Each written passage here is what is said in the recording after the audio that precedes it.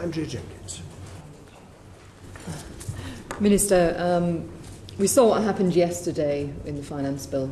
Some of our colleagues trying to stop preparations and money going into no deal. I just want to start by completely agreeing with you.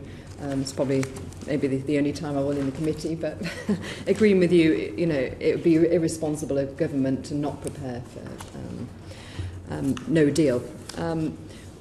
Minister, would you agree that by taking no deal off the table, it actually weakens our hands in negotiations with the EU? I would, yes. Yes. Okay. Thank you.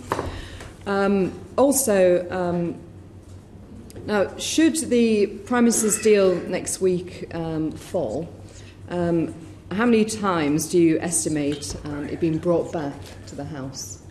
I have not seen any plans that suggest it would be brought back to the House. Okay. That's good to hear. Yeah. I was looking at what the Prime Minister said on Andrew Marr earlier on in the week. That, you know, she wouldn't. Forgive me for not watching. No. The Marr programme. Okay. I'll never be forgiven. Or listening to the Today programme, obviously. Absolutely. Completely out of touch.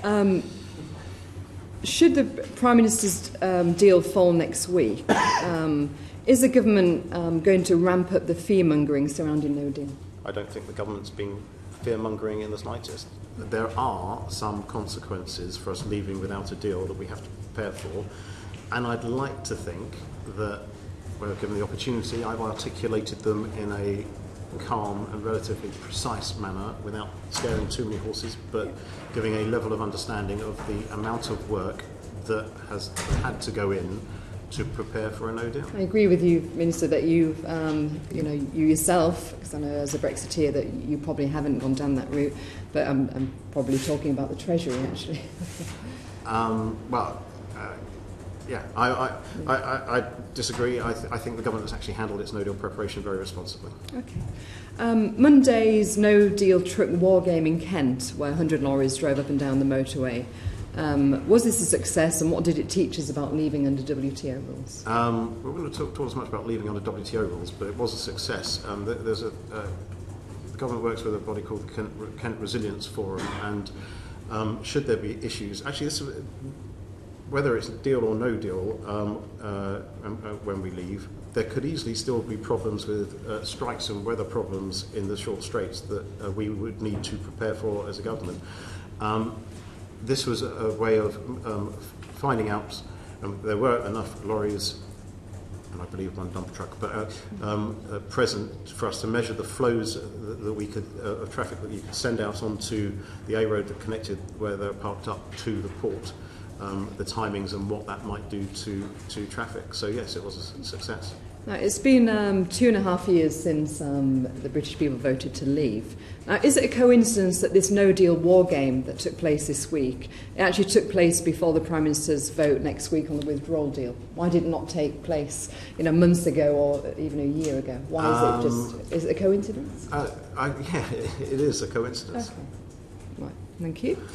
And regarding your previous answer with regards to Calais, that the EU could enforce more strident checks if they wanted to. Wouldn't you agree that that would be counterproductive, because we could do the same with their goods, what comes into the UK as well? It would be counterproductive for both sides, it would, as I mentioned earlier, I used to import and wholesale a huge amount of produce, fresh produce that used the short straits. And I know that at that time of year, a huge number of the lorries coming into the country contain fresh produce from French farmers, Italian farmers, Portuguese, Spanish, not so much the Dutch and Belgians because they also use other routes, but it would be in nobody's interest to impose any extra checks. And finally, Minister, I was in Kenya back in July, and they export flowers under WTO rules. So can you see any position where, if they can do it easily enough, get through our checks and still get goods to us on time, which has got a short shelf life, can you realistically, honestly see any problems if we leave on WTO? I also used to import fresh produce from around the globe, and it is eminently doable in good time for it to have a long shelf, fresh produce to have a long shelf life in the United Kingdom, from other countries outside the European Union. Thank you very much, Minister. Thank you.